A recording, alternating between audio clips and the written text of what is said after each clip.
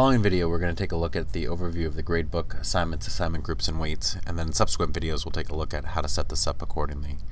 So my goal eventually is to create a gradebook that reflects a gradebook that shows by percentages, including a section of the gradebook that's called non-graded assignments. I'm going to go ahead back into my Canvas course.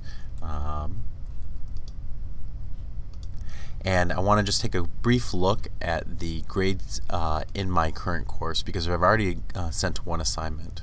What I haven't done though, however, is I haven't created any weights for my gradebook.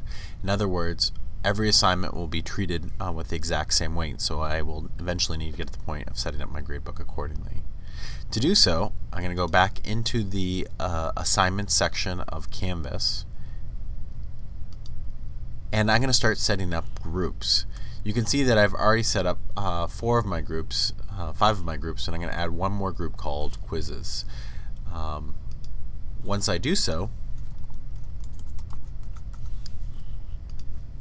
I will have all 6 of my groups available, including this non-graded assignments group.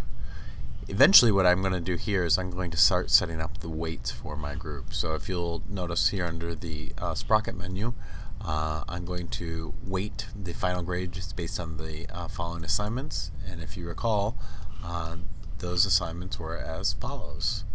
Classworks and labs was 20%. Homework was 10%. Non-graded assignments was 0%. Projects and major assessments were worth 20%. And quizzes, major assessments were worth 30%, and quizzes were worth 20%, bringing me to a total of 100%. When I go ahead and click Save, you'll notice now that on the right-hand side of my gradebook, I can see the percentages that will be applied to all of my grading periods. I can change this in individual grading periods, but for now, I've applied this to all my grading periods.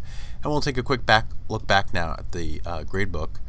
That assignment will show up, and now when I go ahead and give it a grade, let's say 8 out of 10, and update the grade, the student will be informed of their grade, and in the gradebook it will reflect accordingly as I start to build out different sections of my gradebook. Now when I switch my view from the teacher view, right now I'm logged in as a teacher, to the student view, you can see now that I'm logged in as a student.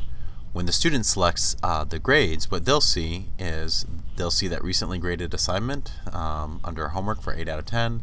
They'll see on the right hand side the grouping for the class, and they'll see my current total as well, and they can switch their grades to any course.